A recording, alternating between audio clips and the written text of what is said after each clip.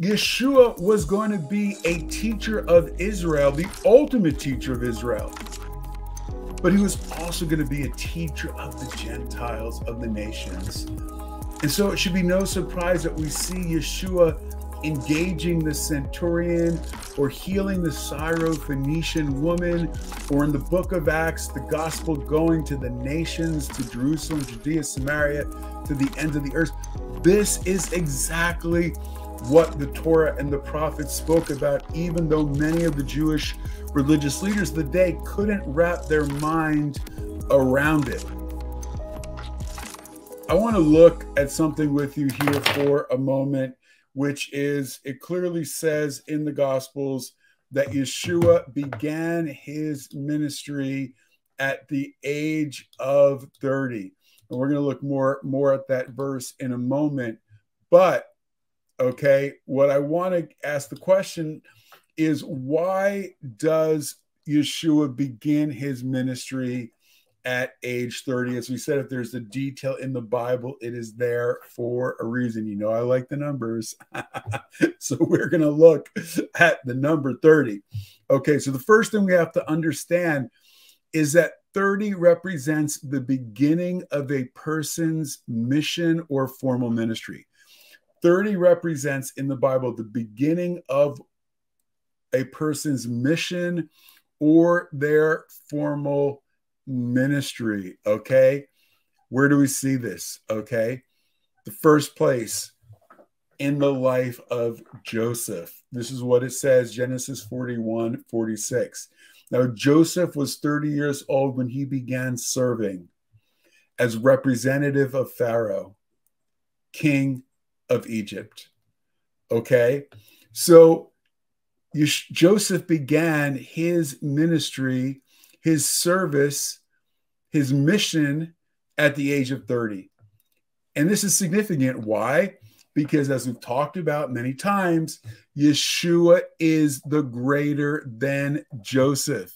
He literally is the son of Joseph. His Hebrew name would have been Yeshua ben Yosef. Yeshua, the son of Joseph. Okay. And we know that Joseph is a picture of the Messiah, right? Joseph is rejected by his brothers. He's sold for silver. He's stripped of his tunic. He's thrown into the pit like Yeshua was put into the prison, or you could say he was put into the grave, right? He was exalted from prison to the palace. He served as at the right hand of Pharaoh, as second in command, even as Yeshua is seated at the right hand of the Father in heaven, right? The brothers didn't recognize him the first time they came down to Egypt. They only recognized him the second time they came down. It's the same way. The Jewish people primarily didn't recognize Yeshua at his first coming, but they will recognize him at the second coming. Joseph is a picture of the Messiah's role as being rejected and suffering. And one of the names of the Messiah in Jewish thought is Messiah, son of Joseph. So literally, just like Joseph began his ministry, his mission at 30, and just like Joseph is a picture of Messiah, Yeshua, the literal son of Joseph, begins his ministry, his divine mission at age 30. But 30 is also connected to kingship. David, 2 Samuel 5:4 tells us, began his rule as king at what age?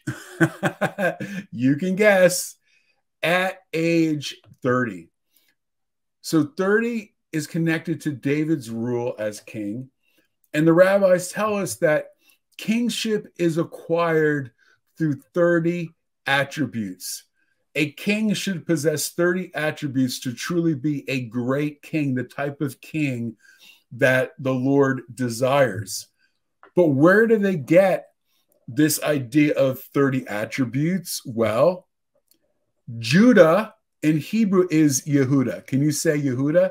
Yehuda is the Hebrew for Judah. And as you all know, in Hebrew, It's alphanumeric. That means every letter has a number, and you write numbers with letters in Hebrew. So if you add up all of the letters in Judah's name in Hebrew, it adds up to what? The number 30 in Gematria. Okay, so the numeric value of Judah is 30. Okay, and what tribe was Messiah from? Messiah is from the tribe of Judah, and the king is ultimately to come from the tribe of Judah. This is Genesis 49:10. The scepter shall not depart from Judah, nor the ruler's staff from between his feet, until Shiloh comes. Literally, Shiloh can be translated, the one to whom it belongs comes, King Messiah, and to him will be the obedience of the nations. And so significant, right? Judah embodies the 30 attributes and essence of kingship. Think about it for a moment. The brothers, Joseph tests his brothers, right? When they come down to Egypt to buy grain to see if they really changed. And basically he tests them by hiding his cup in, Judah and Benjamin's bag, right?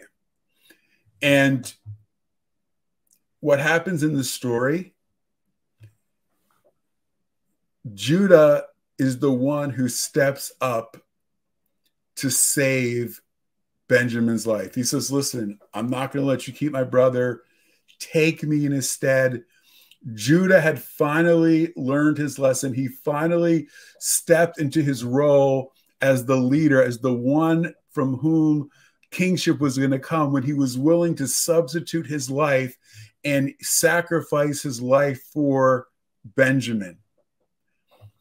And this is ultimately the picture of the Messiah. No greater love than this, than a man lays down his life for his friends. This is what Judah did for Benjamin. This is what ultimately Messiah does for us.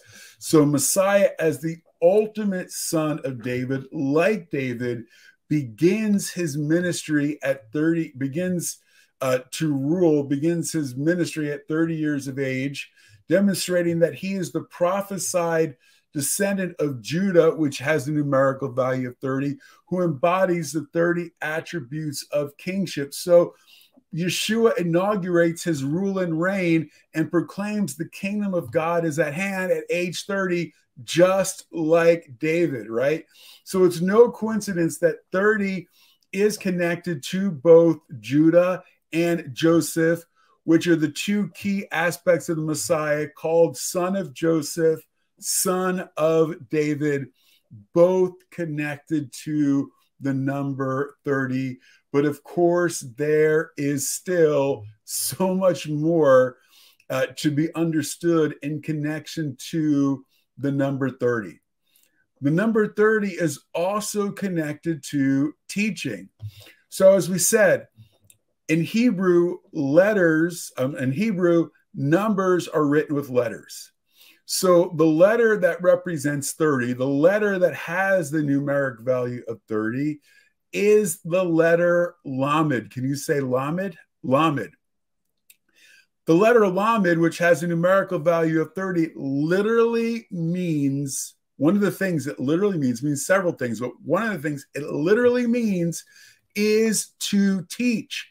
So Messiah began to teach and preach at the age of 30, 30 being the letter Lamed, okay? So literally, the number that represents teaching and preaching is the year that Yeshua is anointed as king by the Holy Spirit. We're going to look at that at his immersion, at his baptism, and begins to teach and preach the kingdom. But even his role as teacher, which, as we said, is connected to the number 30, is connected to his role as king. Because the Torah tells us in Deuteronomy, and we're going to get more into this in Signs and Secrets of the Messiah, the king was to write 2 Torah scrolls. by hand himself, because he was to, as Proverbs says, kings rule by me, meaning wisdom, meaning the wisdom of the word, which is first and foremost embodied in the Torah. So kingship is connected to learning and teaching. What did Solomon ask for? The greatest son of David, he asked for wisdom. He asked for understanding. So ideally, the king of Israel is specifically a teacher and a lifelong learner who was meant to also be a judge who could adjudicate.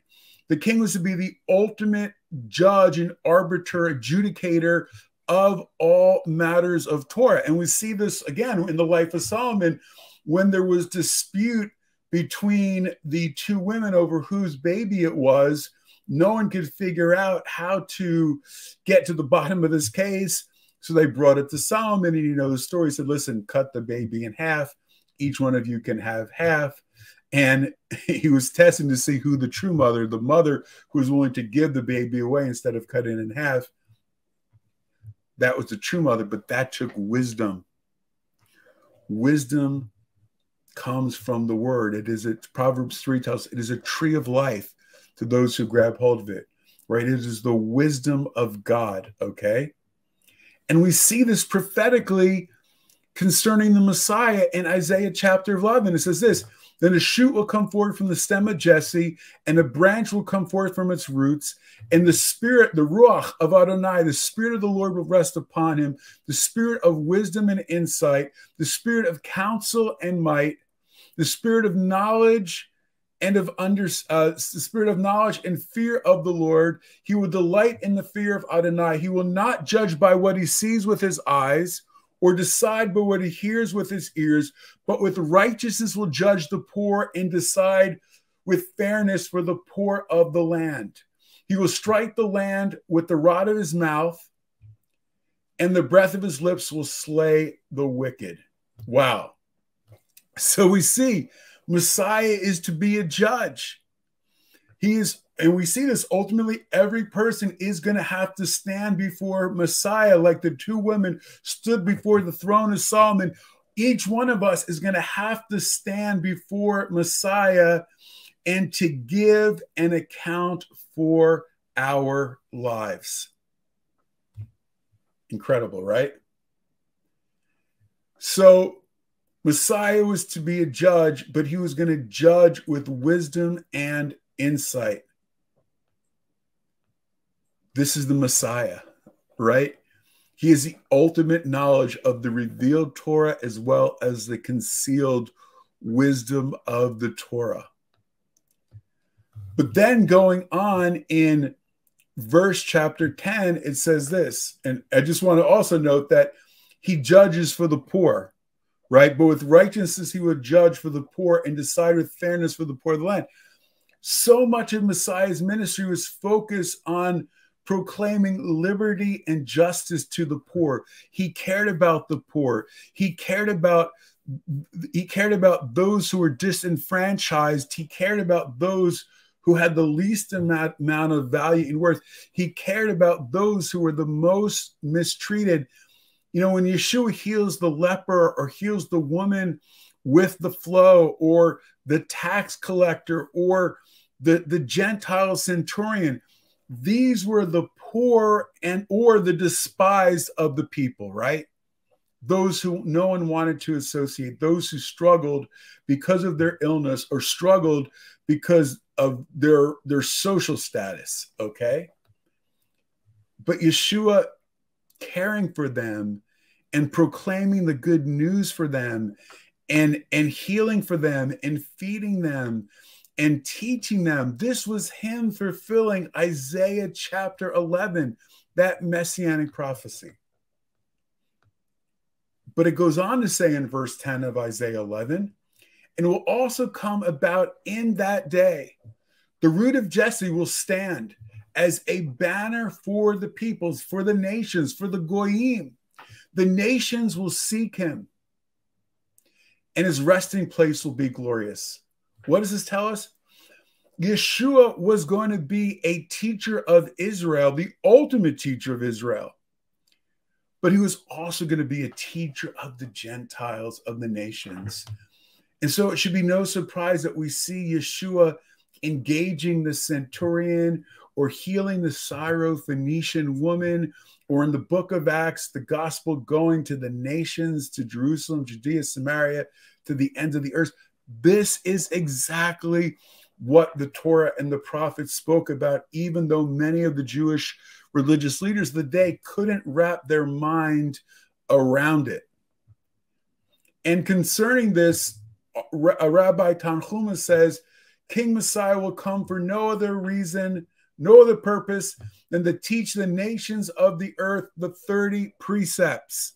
So again, Messiah's role as king is 30 is connected to teacher, which is connected to 30, which is connected to teaching the nations the 30 precepts. And the year begins his ministry is the number 30.